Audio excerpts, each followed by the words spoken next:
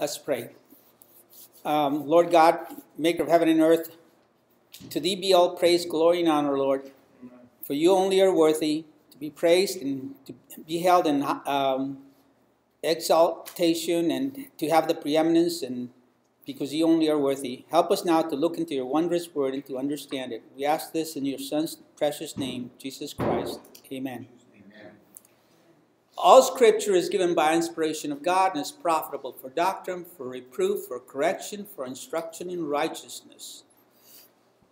Now, when I bought my truck in 2014, I remember that salesperson says, they were talking the whole time, and I just says, and then the only thing I heard was, you want to take it out for a test drive? I heard that. I says, yes. And so once we got in the truck, she started talking about Bluetooth, blah, blah, blah, blah, blah, blah, OnStar, blah, blah, blah, blah, blah. I wasn't listening to anything. And this is why the manufacturer gives you this thing. And the beauty of these things, these booklets, is that they have pictures, you know? They have diagrams, they have graphs, they have charts.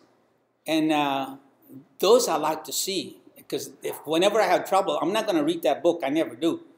But if ever I have, especially when the fuse box, when the fuses go bad, then you go looking and they'll give you the whole, they have so many fuses. But you know, I'm showing you this because God does the same thing.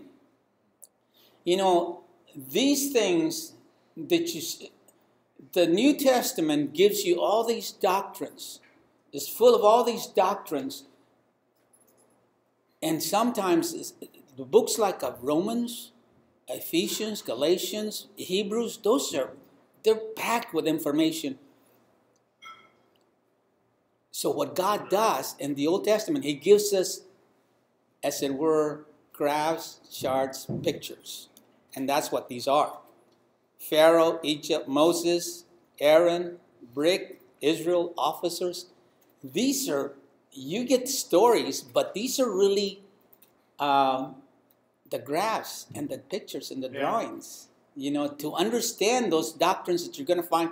This is what I'm doing when I tell you, because we're looking at the two. When we're reading Exodus, we're reading, and the thing is, you got to be right on your tippy toes because it changes.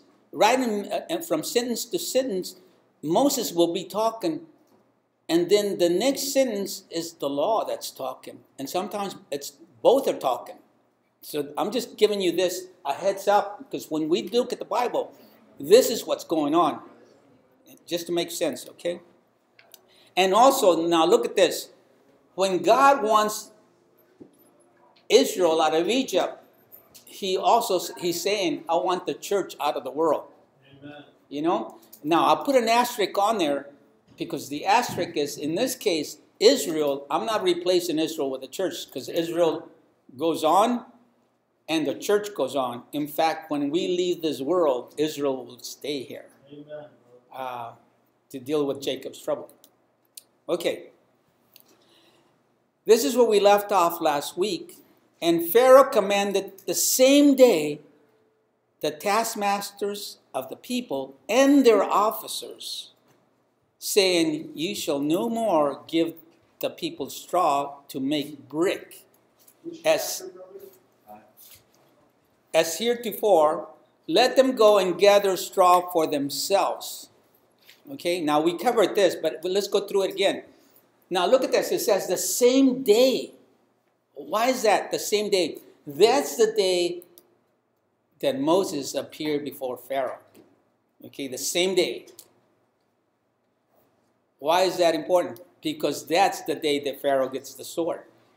When the law shows up, remember what we said before?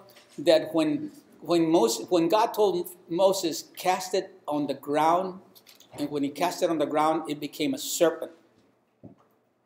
So then he says, pick it up. And when Moses picked it up, it was really a serpent being used. So God can give that sword to worldly leaders. And worldly leaders are carrying out His will. They're carrying out His will. So here you have the sword of God given to Pharaoh, and in Pharaoh's hand it turns into a snake. It turns evil. Okay? Now look at this. This is amazing, folks. The taskmasters of the people and their officers. I thought that was strange. You know, I says that their officers, that's the people's. All those officers, I looked at what they are, and they're scribes. Now, a scribe is a kind of record-keeping person, secretaries type of treasurers, things like that. They keep records, and it's interesting that it shows up here. The taskmasters, and the taskmasters here is to drive a debtor or to tax. The same day that Moses appeared, these things start appearing. Okay? You shall no more give the people straw to make brick. Now, brick, again, I look at the word brick, and it says to become white. And we have already looked at that word white. Laban means white, and that's sin. So, to make brick, to make sin. Here's a people in Egypt, you're sinning. This is a world of sin. But the straw, okay, so we looked at this. We looked at the clay inside this contraption. They would put straw in it. They would put straw in there to make the brick strong. That's what gives strength to the brick, the straw.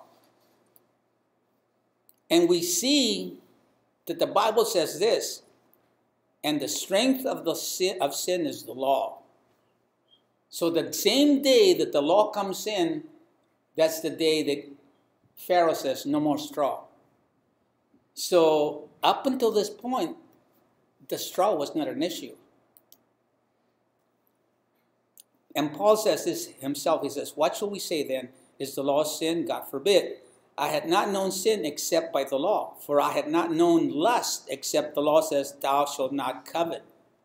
So the law, there's nothing wrong with the law like we mentioned before. And it comes into Egypt for a purpose, but it switches. Now Pharaoh's using that. And God's going to allow him for a purpose. He's using it for a purpose. Let them go and gather straw for themselves. Whereas it wasn't an issue before, it is an issue now because they don't have it. See, and I recall when before I became a Christian, I used to live for the weekend. That's what I did. I lived for the weekend. You know, the weekend's coming. You know, let's go have some fun. You know, and then Monday morning comes up and says, oh, it's back to work. But then once I became a Christian, there's certain things I couldn't do on the weekend anymore. You know, I mean, and if I did, the officers were now taking inventory. This is when the problems begin. Sin, we come out very aware of sin when the law comes in. And look at this, and the tally of the bricks which they did make heretofore, you shall lay upon them, you shall not diminish aught thereof, for they be idle. Therefore they cry, saying, let us go and sacrifice to our God.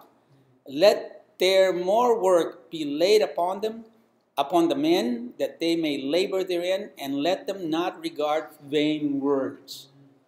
And it's amazing, Brother Best, about 3 weeks ago, he preached on this. He preached on this, how the world, it wants to keep you busy on the weekend. They want to keep you. In fact, I knew a guy when I was working at the Express News. I think he went like 8 weeks, nonstop, working every day, because he wanted to make money for a down payment for a house. So he was working overtime. The problem is he died in the newsroom. You know, for they be idle. And so this is what the world will do. We'll keep you busy because he won't let us sacrifice one day to our God. Let more work be laid upon them, overtime and such. Let them not regard vain words. Now that's why the Lord gave us this. Remember the Sabbath day to keep it holy, because God wants us to keep Him in mind.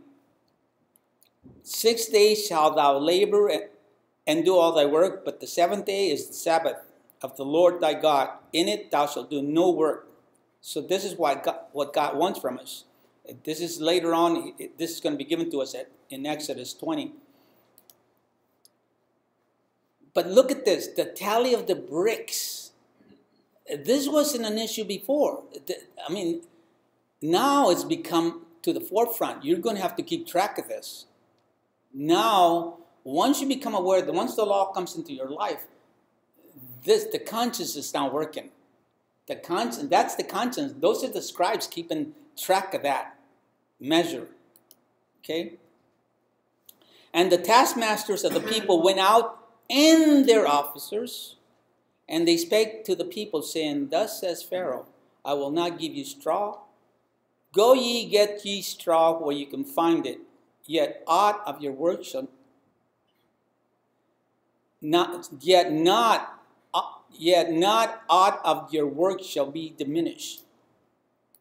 So here it is, the same. You're going to have to keep track of the same. You're going to have to do the same kind of work, the same sin, but now you're going to be aware of it because it's being kept track of because of the straw. And look at this, it's where you can find it. That word says to appear or exist. And Romans 3:20 says, Therefore by the deeds of the law there shall no flesh be justified in his sight, for by the law is the knowledge of sin. It starts to appear. Sin starts to appear. And that's what Paul says. I wasn't aware of covetousness until the law says, Thou shalt not lust. So the people were scattered abroad throughout all the land of Egypt to gather stubble instead of straw. And the taskmasters hasted them, saying, Fulfill your works, your daily tasks, as when there was straw. So the taskmasters are saying this, hasted them. Them is the officers. Because the officers are the ones that are telling the people. The officers, I believe, are the Hebrew. They were been put in charge of the Hebrew people doing this. And to press means that's, I believe, that's why I've heard this before, that a lot of the people that are in psychiatric wards and so on, a large percentage of them wouldn't be there if they follow what the Lord says, confess sin and so on. Because this is depression. This is to depress. Hasted them to keep up with this. Fulfill your work. Do your daily tasks as when there was straw. But now there's none. And the officers, notice how this word keeps popping up. And the officers of the children of Israel, which Pharaoh's taskmasters had set over them, were beaten and demanded, Wherefore have you not fulfilled your task in making brick, both yesterday and today as heretofore? So notice that look who's getting beaten here. It's the officers were beaten and demanded of. And I believe that's the conscience. I believe that's the conscience that's being dealt with. A good understanding giveth favor, but the way of the transgressors is hard. And that's part of the hardness. That the conscience, people can go out there, and I believe this, before I was a Christian, I could sin without any regards. But once you're a Christian, you're kind of ruined because you can't sin anymore without consequences. Amen. You know, the conscience lays heavy on you. If you go out and do things you shouldn't be doing, you're not like the world anymore. Yeah. You know, the law, it does its thing. And then the officers of the children of Israel came and cried unto Pharaoh, saying, Wherefore dealest thou thus with thy servants? There is no straw given unto thy servants. And they say to us, Make brick. And behold, thy servants are beaten, but the fault is in thine own people. Folks, I forgot my watch. So if one of you will let me know about 12 minutes before. If you can just raise your hand, I'll know. Notice again the officers. They come. They came to and cried unto Pharaoh, saying, Wherefore dealest thou thus with thy servants? And notice thy servants 3 times there. Romans 6:20, for when you were the servants of sin, you were free from the righteousness. Amen. What fruit had you then in those things whereof you are now ashamed? For the end of those things is death. They're beaten. And this is the conscience being dealt with. But he said, you are idle. You are idle. Therefore you say, let us go and do sacrifice to the Lord. Go therefore now and work. For there shall no straw be given you, yet shall you deliver the tally of the bricks. So they're being told, no, you're idle. This is why you want time to go sacrifice unto the Lord. Go therefore now and work. And again, the tally is there. So this is being measured out. And the officers of the children, again, the officers of the children of Israel did see that they were in an evil case. After it was said, you shall not diminish aught from your bricks of your daily tasks. And they met Moses and Aaron, who stood in the way, and they came forth as they came forth from Pharaoh. Notice what's happening here. And this is the Lord's working. When you see this, I said, this is amazing. God is still behind it all. It looks like he's not nowhere to be seen. But look, the officers of the children of Israel did see. And I connected that to Luke 15:17. And when he came to himself, this is that prodigal son. You know, he was over there feeding the pigs. And when he came to himself, he said, how many hired servants of my father's have bread enough and spare, and I perish with hunger? He came to himself. And here the officers, and I think the Lord pushes the conscience. This is why the conscience is there to work, unless you mess it up. Because the Lord says you can have a infirm conscience, or you can have a seared conscience. Now that's really bad. If you have a seared conscience, that means you're beyond feeling. But when your conscience is still working, you can see that they were in an evil case. And look what they say. And they met Moses and Aaron, who stood in the way. They stood in the way. It was like they were waiting. God is saying, hello, are we finally done? You know? Because they're coming to Moses and Aaron. And Moses and Aaron stood in the way. Just like when the prodigal son came home, the father was waiting with him, for him with open arms. And they said unto them, the Lord look upon you and judge, because you have made our Savior to be abhorred in the eyes of Pharaoh and in the eyes of his servants, to put a sword in their hand to slay us. There it is, folks. See? The officers are coming to Moses and Aaron, and they say, you did it. You know, you're to blame.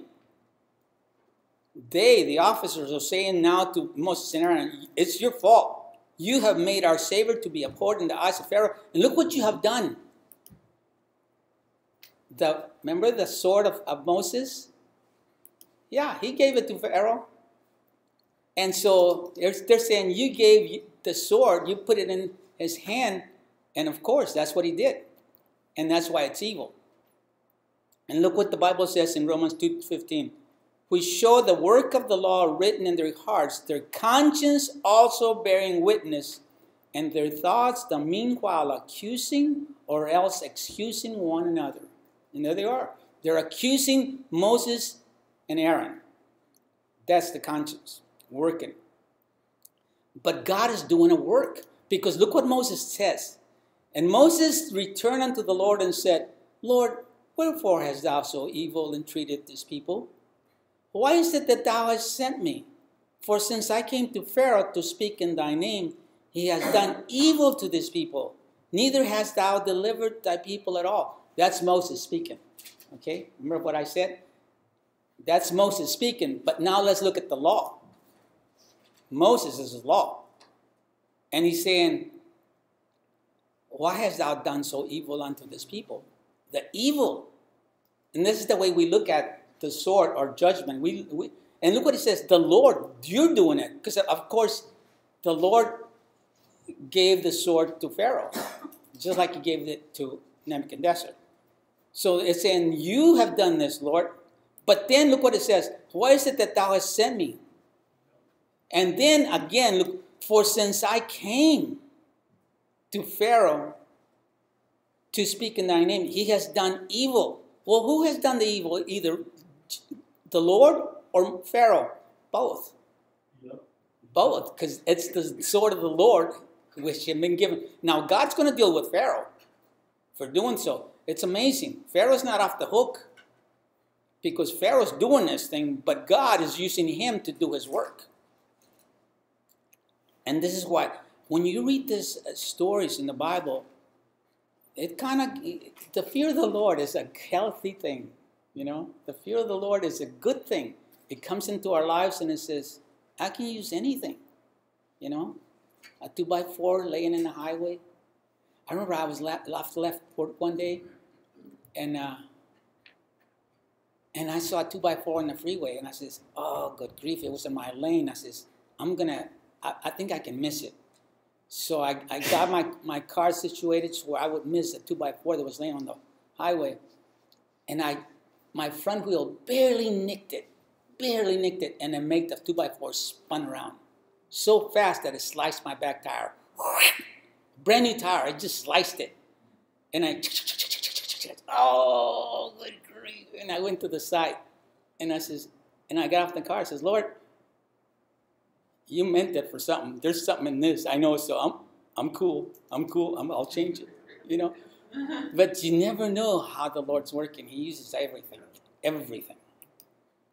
Now look what it says here. Wherefore the law was our schoolmaster. This is the answer to Moses. Moses said, why are you doing so much evil, Lord? Wherefore the law was a schoolmaster to bring us to Christ, that we might be justified by faith. So this is why the Lord's doing it. He's got a purpose in this. He says the law is bringing us to, just like that prodigal son and feeding the swine came to himself after all that smell. He says, I'm ready to go home to Dad. And so the dad was waiting with open arms. And I think that's what this means here. So you have both the rod of the Lord and the serpent working at the same time. It's a good picture here where we see that. But look what it says. Since I came to speak in thy name. Because now, this is why I left the thesis off, because it changes. Here it changes something. It changes something else. The name of God. God is about to show his name, who he is.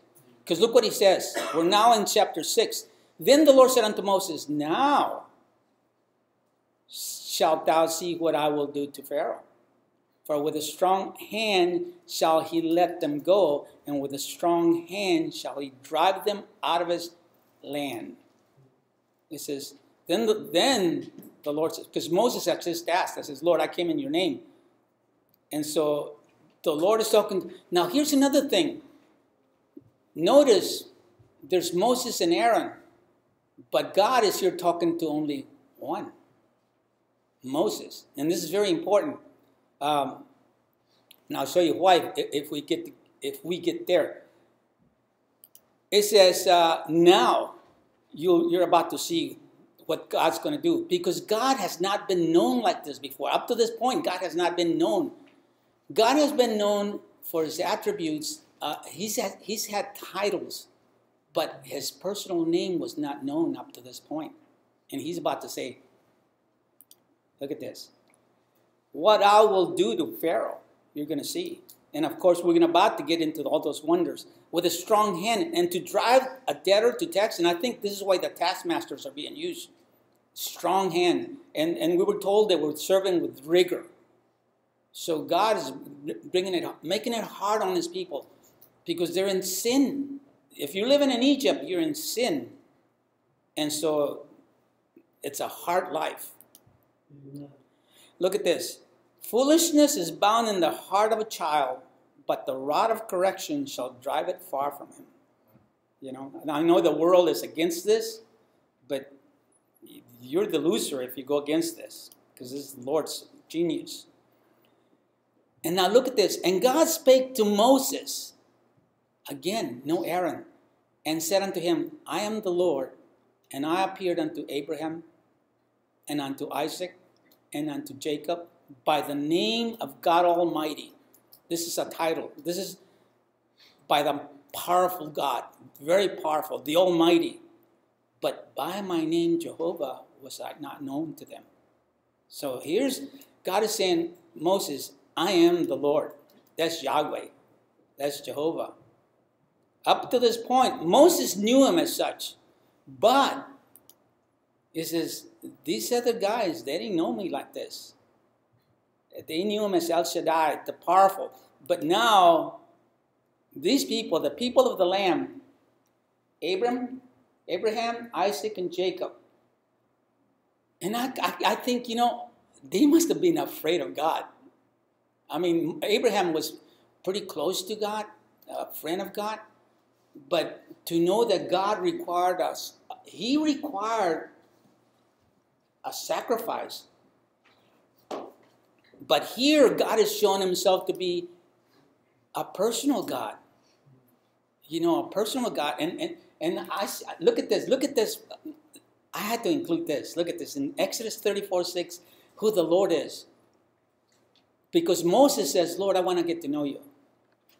Is it time? What time? No, I was just studying that. Like, who is the Lord? You said that. Isn't it amazing? Yes. What did Jehovah's Witnesses do with that? Because it says, I wasn't known by Jehovah, and they have all these people all the way up to there calling him Jehovah. Yeah. All the way in Genesis. And he said, they didn't know me by Jehovah. Yeah. They didn't know him. Not like this, because Moses says, I want to see you, Lord. I want to see you face to face. And the Lord says, you can't see me. I'll pass by you, and you'll see my hinder parts. Whatever that means. But God, but look at this. Look at what he says there. At this point, he says this, and the Lord passed by before him and proclaimed, the Lord God, merciful and gracious, long-suffering and abundant in goodness and truth, keeping mercy for thousands, forgiven iniquity and transgression and sin, and that will by no means clear the guilty. That's Hillary. Visiting the iniquity of the fathers upon the children and upon the children's children unto the third and fourth generation. There's so much goodness in here. Our God is a merciful, good God. To know God like that. And this is what the Muslim people don't know their God like this. The Muslim people don't have a personal God like this. We call our God Father. But this is what, okay, now watch this. And I have also established my covenant with them to give them the land of Canaan, the land of their pilgrimage, wherein they were strangers. And I have also heard the groaning of the children of Israel, whom the Egyptians keep in bondage, and I have remembered my covenant. So here God is saying, this is who I am, and I have a covenant with them. So he's telling Moses, you need to go talk to them and tell them this. I know their fathers, and they knew me, but they didn't know me like this. And so they need to do this. What they have been doing all along is these are the people of the Lamb, the covering. So I have established my covenant with them. God has a program. You can see this here. He has a program that's got to be done. And he's saying, I'm going to do this. I'm going to take them out of Egypt and give them the land that was promised. You got to keep in mind, they have been in Egypt for 430 years. So they probably forgot, God. He's forgotten about the covenant he made with our fathers. No, he hasn't. God has a plan. It's just like we said before. There are cycles of time. And you see that in the book of Judges, and you see it here, 430 years. It's time. God is working. God has a plan. It's working. His plan is working. This is why it's always good to be with him, working with his plan. He says, this is the land that I'm going to give them, the land of Canaan.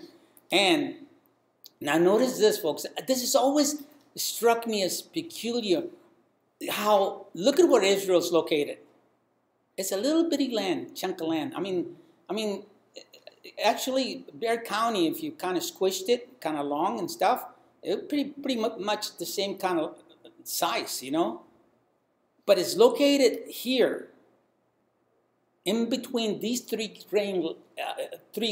great land masses: Europe, Asia, and Africa. It's a land bridge.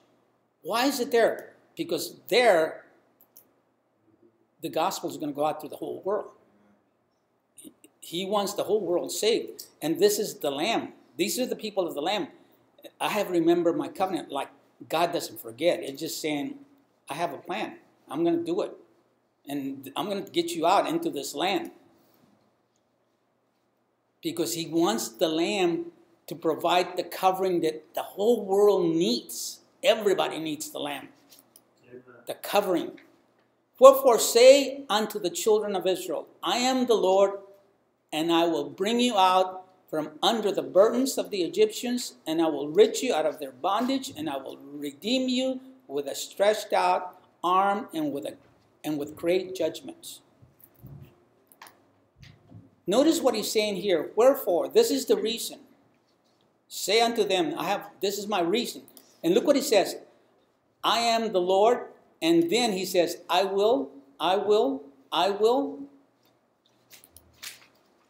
redeem you with a stretched out arm. This is my will.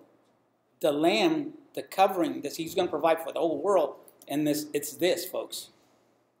With a stretched out arm, I'm going to redeem you. So it's right there. Now, the people might have forgotten after 430 years, but God says, I have a plan, and this is my plan. And to us, speaking, God has a plan still, you know, to the church. He has a plan for Israel, but he's got a plan for us too. And this is, I think of myself, how many times I just go silent for long periods of time when I don't share. And I feel like I'm in a funk when I don't share the gospel. I need to share the gospel. Amen. Oh, I need to. And I get excited. Once that happens, I share the gospel with somebody. Amen. And I get excited. Yeah. And I'm on fire again. I say, oh, this is good. This is good. The Lord is using me. Because if I don't witness to anybody, I feel like, what's wrong, Lord? I've been put in a shelf. What's wrong? Is there sin? What is it? I don't want to feel like that. I need to be used.